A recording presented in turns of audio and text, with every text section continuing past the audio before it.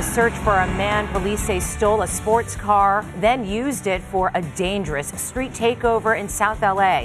Good evening. This is the KTLA 5 News at 5:30. I'm Cher Calvin. And I'm Pedro Rivera. LAPD detectives want to take that man into custody. They say he stole a high-powered sports car, then used it to stage an ear-splitting street takeover. Officers witnessed it, even tried to pull him over, but he sped off and escaped. KTLA Sandra Mitchell joins us live from downtown LA, where she is tracking the case. Sandy. Yeah, Sharon Pedro, LAPD says this is part of a growing trend. These thieves are stealing these cars, often muscle cars, from other places as far away as Las Vegas, bringing them here to LA to participate in these street takeovers and really dangerous stunts. Brakes screaming, engine roaring, a street takeover in South LA. That orange car going in circles, a stolen Dodge Charger. Scary. They don't care about nobody. They'll run over people. They don't care. This wild scene happened April 30th at the intersection of Vernon Avenue and Figueroa Street in South LA.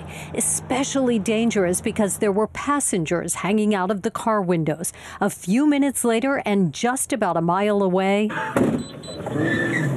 LAPD zeroed in on the driver of the stolen car. Where they tried to conduct a traffic stop. Unfortunately, that driver failed to stop, so the officers then took off on them. They were lucky enough to get a license plate. Turns out the license plate was actually stolen from another car. More than a month went by, and then police found the car at Vernon and McKinley. But they're still looking for this driver, described as a Hispanic male, 18 to 25, with black hair and a mustache. They want to take him into custody before he pulls this dangerous stunt again.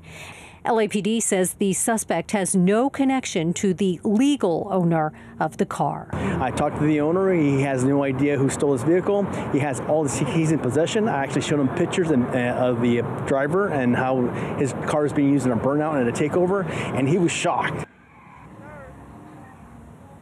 The LAPD does have a street racing task force assigned to cases just like this. Already this year, they've made 188 arrests. They've also impounded 170 cars. Again, still looking for the driver of that stolen Dodge Charger.